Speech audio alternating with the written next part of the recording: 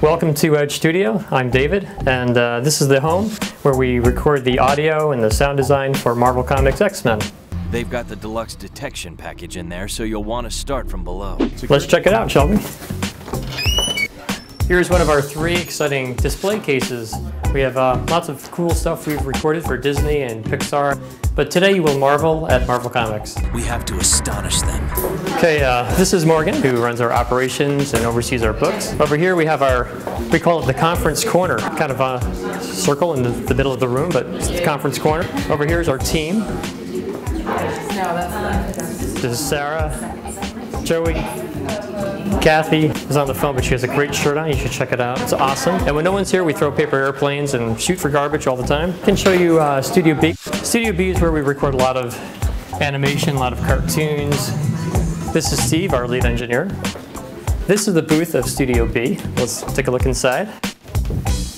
It's really quiet in here, but in here we record a lot of the soundtracks for audiobooks and documentaries. As I mentioned, cartoons, talking toys, X-Men, which was a blast.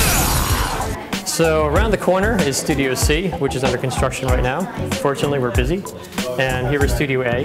A lot of the Marvel stuff was shot in. A lot of the Marvel stuff was recorded in A. This is Jay Snyder, the guy who made it happen. Extraordinaire sound design guy. Great, we're just going to go over that again. I just want to get a couple of variations so we have something to choose from, all right? So right now we're recording a scene from episode 4 with DJ, the voice talent. Jay is directing. Unfortunately, I don't read lips, but I can only assume it's good since they're smiling and laughing. You know what, just give me that first version that was really intimate, okay? And we're rolling. If you hadn't caught him, he'd have been a fruit smoothie. Falling from that height, you did great. These are our special X-Men strips, and you can see we have the actual comic book page on one side, so the actors know what scene they're in and who they're talking to and the feel and all that. And then we have what's printed on this page in a script form on the other side, so it's easier to read. So part of our preparation process was taking the comic book and transcribing it into the script, which I did, and rather poorly, because very often I got the lines wrong, which means that we call actors back and have them fix it, which is great. One more going in the direction of using that sense of humor, the fruit smoothie, to put her at ease.